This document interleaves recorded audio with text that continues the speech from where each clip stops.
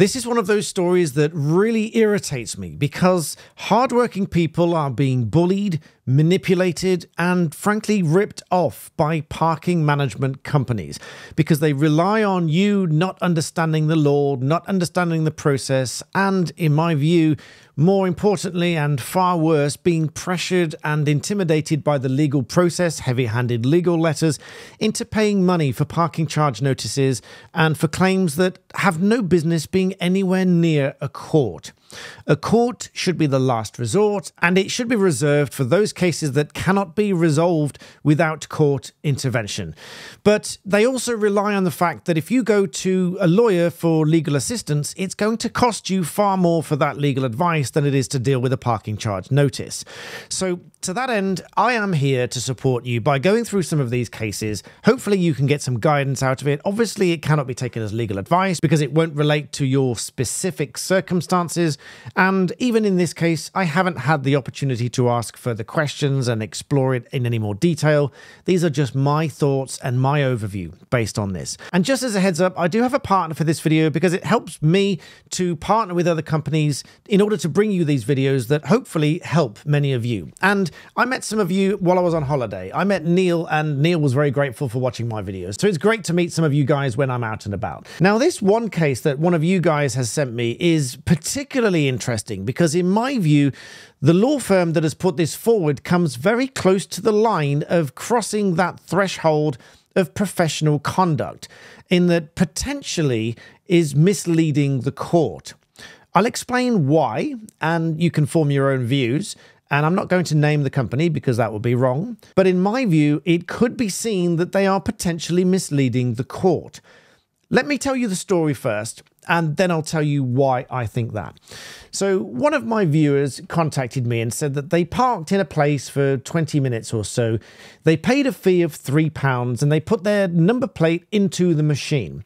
Now, it was a hot sunny day and the machine didn't display the number correctly on the screen. In fact, he couldn't see it displayed at all to begin with.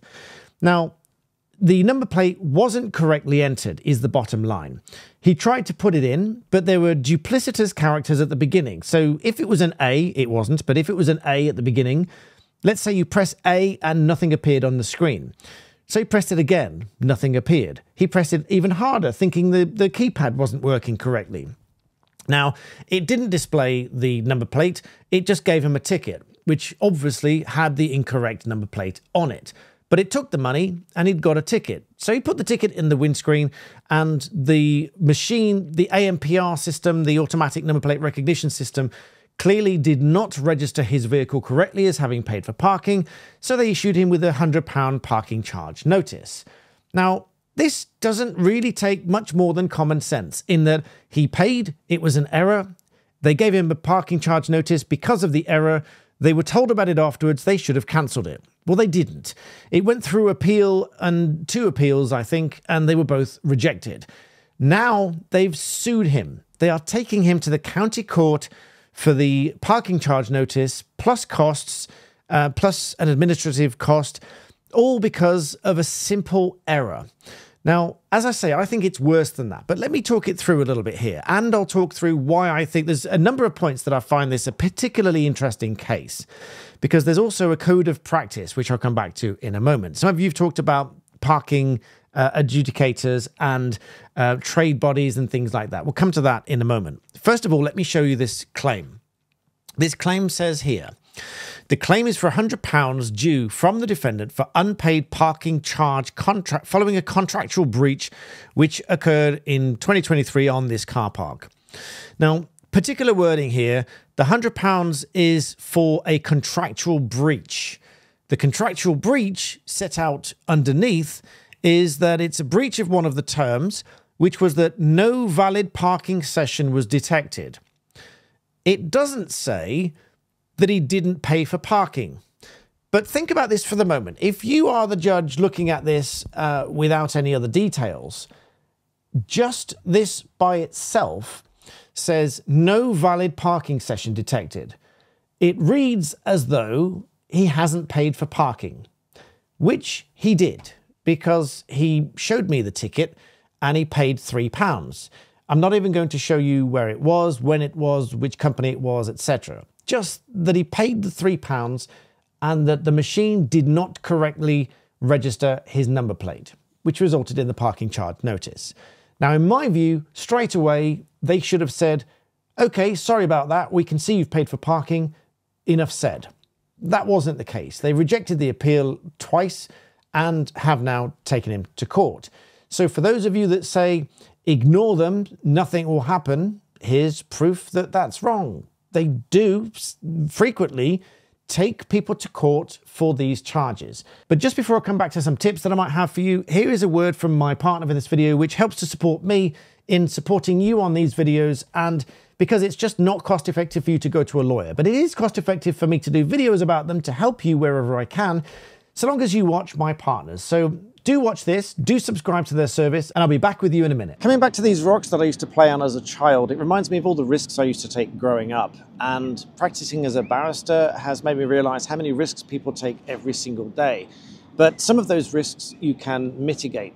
For example, security, which is why I partner with NordVPN on my channel.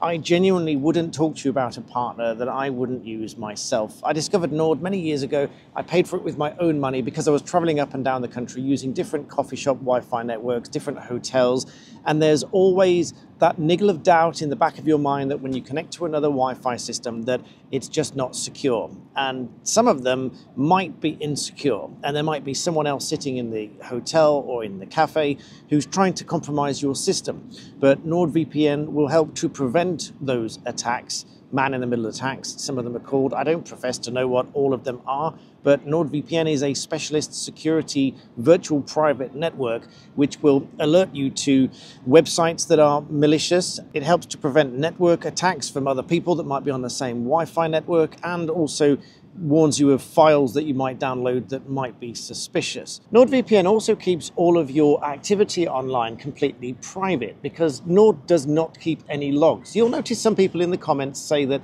all of your activity is tracked and things like this by these VPN companies, and it's not.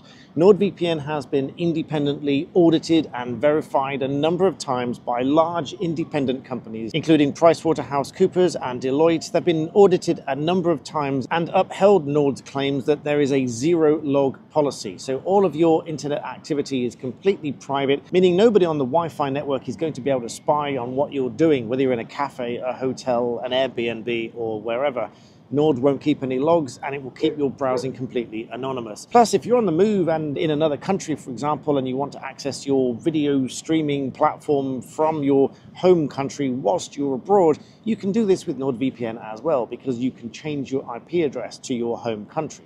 So you can watch your favorite shows, because not all shows are available in all countries, because that's how licensing and copyright works. And as a partner to NordVPN, you'll find a unique link of mine in the description below with a fantastic discount. So why not check that out? It comes with a 30-day money-back guarantee if you change your mind later. But with that peace of mind, knowing that if you're traveling about somewhere, you're not going to have anyone spy on you, and your machine is going to be much more secure. So you can access your bank and everything else without the fear that someone is going to be able to hack your system. So check out my unique link in the description with 4 extra months free. It's a fantastic discount for that peace of mind. You get 30 days to change your mind, but of course it's just worth it for that peace of mind. And in the meantime, I hope you enjoy the view. And they rely, in my view, on very heavy worded letters, which I've seen, which are intimidatory and sort of force people to think about paying these. I know that to be the case because I've seen videos of people in tears having been taken to court in this process because of the stress of going to court and being accused of something that they didn't do, being hit with charges and fees and the threat of going to court. They are in tears, and they say in some of these videos, I'm thinking about just paying it so that it is over and that this whole thing is over. But as I say, the interesting thing for me as a professional in this wording here, that the breach, the alleged breach, is no valid parking session detected. Now, on a very strict analysis here, it is potentially a breach that they could not detect the parking because the number plate was not correctly entered. But then it becomes a question of, well, was that fair? Is it fair that the driver is held responsible for the machine not correctly picking up the number plate? Let's walk this through. Driver types the number plate into the machine. Machine doesn't register it correctly. Spits out a ticket with the wrong registration on it. What is the consumer then supposed to do? Try again and keep trying on a machine that doesn't display the number plate and guess that it gives the ticket with the correct number plate? What if they do that 3 or 4 times and it's still wrong? Where do we draw the line? Are they supposed to have 10 tickets before they win the lottery of number plates on the ticket and get the correct registration number on the ticket? And are they then supposed to chase the refunds for the tickets that incorrectly spit out the ticket? Because I can pretty much be confident that this company will not refund all the lots of £3 if they've been incorrectly issued. They'll probably, according to their pattern of behavior, they'll probably still blame the driver for that. So where do we stand? Well, here's an interesting point. We're looking essentially at an error of input by the consumer. In this case, the registration number. It could be the duration. It could be a number of other things. There's only so many things you can input into a machine, right? So in this case, the vehicle registration number. So for those, we have a code of practice for several different trade bodies, motoring trade bodies, one of which is the British Parking Association. So I, being me, in my goals to help you on this channel, I looked up this particular company, who I won't name, but I Googled around and I found them on a forum somewhere from a couple of years ago. On a forum post, somebody said they are members of the British Parking Association. Now, for those not familiar, they really should be a member of one of these associations in order to get your details, the registered keeper's details from the DVLA, when they allege that you've breached their parking terms. Now, the British Parking Association have a list on their website of who are members. So I go to the member page, and this company is not on it. So I think that's a bit strange. The forum post said that they are members, but the current membership list does not list them. So I don't end it there. I'm a bit of an investigative lawyer. So I look at the forum post and the date, which was a few years ago. So I go back to the Wayback Machine, archive.org. Do go and support them. There's a donation button on there. It's very useful for things like this. So I go onto there and I look at the British Parking Association member website from that time when the forum post was made. Lo and behold, the company in question, I'm being very careful not to use the name, the company in question was a member at that time. Why is that important? Well, because the code of practice to which they would have adhered at the time, or would have been required to adhere to maintain their membership at the time, includes things like keying errors, both minor and major keying errors, which I'll come back to in a moment, which is exactly what we're talking about in this video. And I've had more than a number of comments asking, what if you've made a mistake? Well, here's what I think. It's not just what I think. This is what the code of practice says. And it says here, technology is being used more and more by parking providers as an aid to car park management. It's not the be-all, end-all definitive word on exactly what happens, but technology is being used as an aid to car park management, irrespective of whether it's on-street, off-street, etc., etc. No one wants to receive a parking charge for making a mistake when entering the vehicle registration number into a pay and display machine or parking validation terminal when they've paid for the parking event. So they've paid for parking, made a mistake. No one wants a parking charge notice because of that. Motorists, car park operators, service providers, and equipment manufacturers all have a responsibility in ensuring that obvious and inadvertent errors do not lead to unjustified charges. Now, not that this video is legal advice, but if I were going to court on this, I'd be quoting this code of practice from the BPA and any of the others that you'll probably find a mirror provision in the others. I'll look at those in another video perhaps, but I would be quoting this regardless of whether they're members of the BPA or not, because it's a code of practice to which they really should adhere, whether they're members or not, because it's reasonable and fair practice. It's what the BPA suggests is a fair practice. And if a term is unfair, it's unenforceable. So for argument's sake, if the term said minor mistakes are irrelevant, you still have to pay the parking charge notice. And if it said, even if the machine is faulty, which I'm told that it was, that would be an unfair term. That would be unenforceable. And so an error based on the machine being faulty should not lay at the door of the consumer. That would be ridiculous. So then he talks about minor and major keying errors. Minor would be a 0 instead of an O, an I instead of an L, or a 1 instead of an L or an I or whatever. So a single letter wrong would be a minor error. That's you looking at the keypad and typing an O instead of a 0 or vice versa.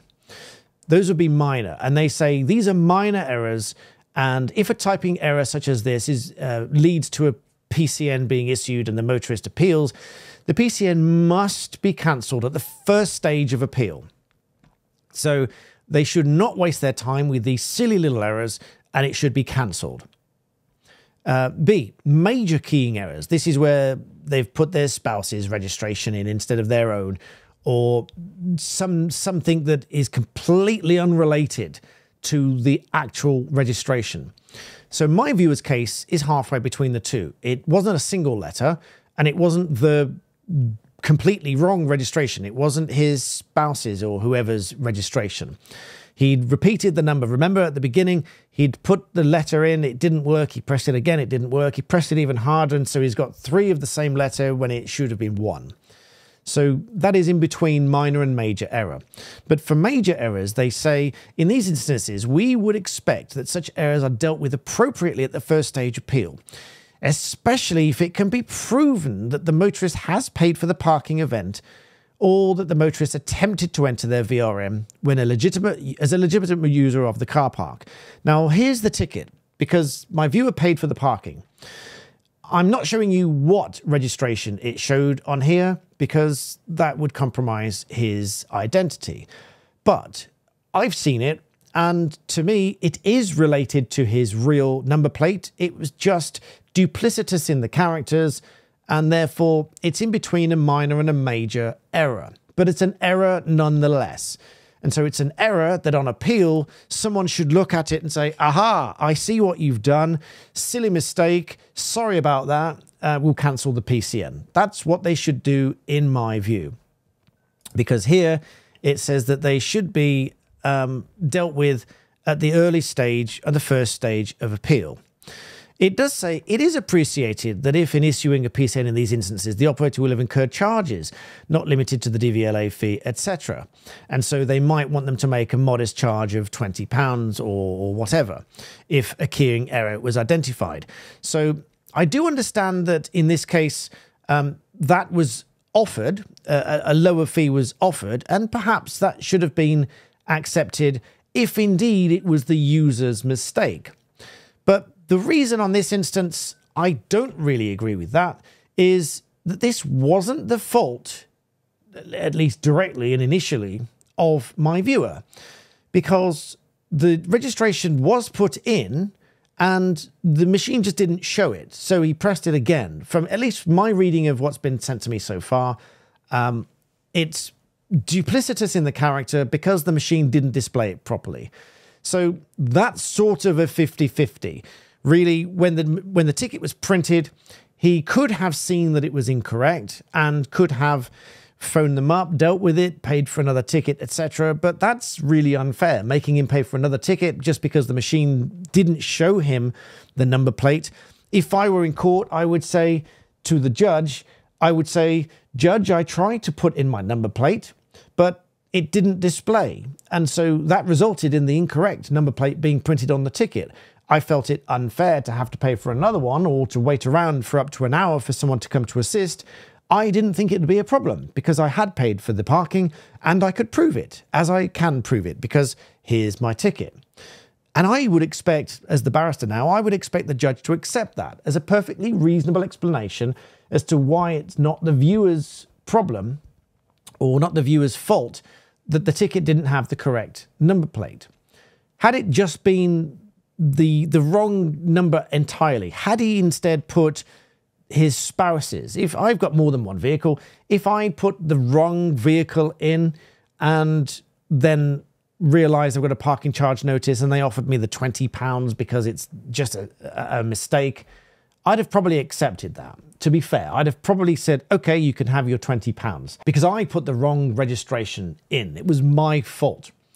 But if I'd got a duplicitous character at the beginning, and that was the reason it was wrong because the machine didn't display it because of the hot sun or whatever the reason was, I don't think I'd accept that. I don't think I'd want to pay this even small fee because the machine was faulty when I had paid for parking. I have got a few tips that I'll come back to in a moment, but in rounding this one off, I don't think this was fair, and whilst this cannot be taken as legal advice to the viewer or anybody else, I would be challenging this. I would be happy to go all the way to court to this and present my views. So coming back to some tips that I have when I park my car, which will help you to avoid all of this nonsense when you're out and about and parking.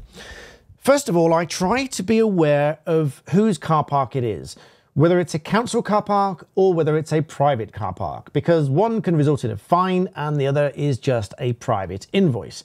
There is a difference between the two. The appeals processes are slightly different and so on. But in this video, we're talking about private parking charge notices, which are not a fine. And interestingly enough, someone recently sent me this, which was actually in respect of a private car park, but it refers to it, interestingly, as a fine, which by itself might cut through the Beavis and Parking I judgment from the Supreme Court if somebody were challenged on a parking charge notice going to court because they themselves referred to it as a fine.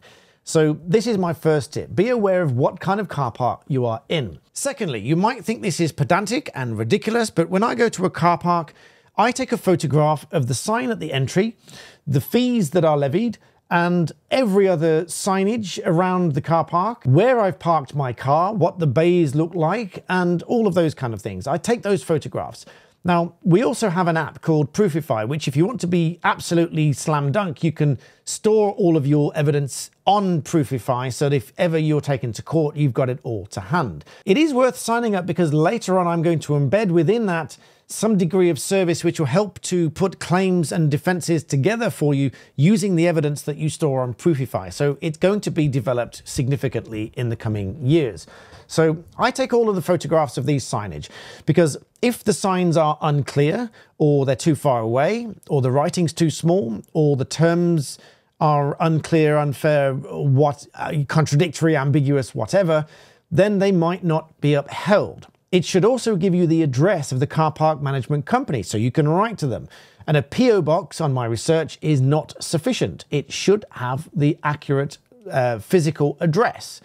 And if not, that might be challenged as well, because when they write to notice to keeper, etc., you should have had the opportunity to write to them in the first place, not just with a PO box. Examples of some unfair terms might be, well, for one, if the fee was extortionate, let's say it's £500 or £600, then obviously that would be unfair and unenforceable.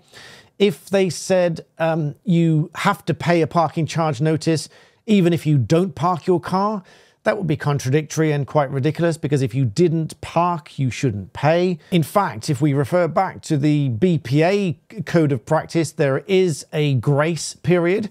Now, whilst this is not particularly enshrined in law, it would probably be upheld in court regardless of it being in the code of practice. But nonetheless, the code of practice does say that the driver must have the chance to read the terms and conditions to decide whether to park, because from a legal standpoint, if you don't have time to consider the terms, and if, let's say, within 5 minutes you think to yourself, whoa, that's expensive, I'm not parking there, you turn around, you drive out, and then they hit you with a parking charge notice, I'd be challenging that in court as well, because that would be ridiculous. My defense would be, I didn't park, so I didn't pay because I didn't accept the terms, therefore there is no contract, therefore see you in court, and hopefully the judge will see sense, but not before all of this hassle.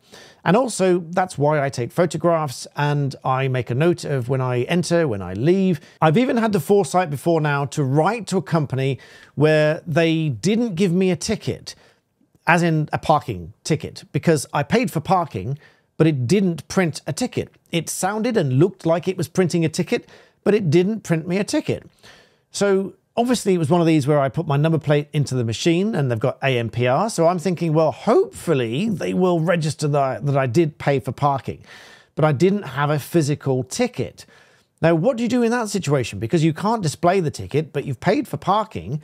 I thought to myself, well, I'm going to park, because this is not legal advice, by the way, but I thought to myself, I'm going to park because I've paid for the parking. So this was one of these, I got my phone out, I've had my phone out already. So I took a photograph of the machine, said printing ticket, fee accepted, printing ticket. I took a photograph of it, but it didn't print the ticket. But I did that just in case anything happened. Lo and behold, it didn't print a ticket. So I had the foresight of writing to the company and said, just in case you hit me with a parking charge notice, take notice that I will defend it because I've paid for parking. Your machine didn't give me a ticket. That was not my fault. It would not be fair to hold me responsible for that. So if you think about issuing me with a parking charge notice, forget about it and don't bother. They did come back and they asked me some questions. I forget what they were now, but they did come back and I ignored that because I thought, well, I've done my bit. I've paid for parking and I wrote to them telling them what the problem was. If they take me to court, so be it. They can do that and I'll defend it. But like I say, not before a lot of you are intimidated by these letters that come heavy-handed and slap you with big threatening words, which are all perfectly legitimate, by the way. They are perfectly entitled to write to you to say, we're going to sue you if you don't pay, etc., etc. But these parking companies have lawyers on retainer to churn these letters out by the dozen or the hundred because they just send them out and they hope that you pay. Some of them are much more reasonable than others. I've had parking charge notices for myself cancelled before now because it was perfectly reasonable to cancel it because I'll link the video below, actually, the full story below. My ticket blew onto the seat from the dashboard because I left the windows open slightly because it was in the summer, it was hot, and I didn't want the car to get overly hot. They took notice of what I said, they were perfectly reasonable, and they cancelled it. And for that, I'm thankful, because that was common sense prevailing. But if you end up in this situation, as my viewer is here, where you can get taken to court, my viewer is being taken to court, I would urge you, don't panic and don't let this stress you out. If you are being taken to court and you believe that you're in the right, as for what it's worth, I think my view is right here. It's not legal advice, it's just my view. I think that this is a perfectly reasonable excuse here because he'd paid for the ticket. It was a simple mistake for which he should not be held liable because the machine wasn't working properly. And having paid for the ticket, he hadn't ought to be expected to pay for another ticket after that. If that were even an implied term, much less an express term, I think that would be unfair, thus unenforceable, to make him pay for another one when the machine was at fault. So I would be perfectly happy defending that. But as I say, it's not cost effective to go to a lawyer to defend these claims, but hopefully these videos are useful to you. Do support my sponsor, NordVPN, because they support me, I support you, and that is how I scale my assistance on cases like this that otherwise I wouldn't be instructed on because it's just not cost effective. So hopefully that's useful to you. Please do like the video, subscribe to my channel. That's how my channel grows, and I'm very grateful to you for doing that. And with that, I thank you all so kindly for watching.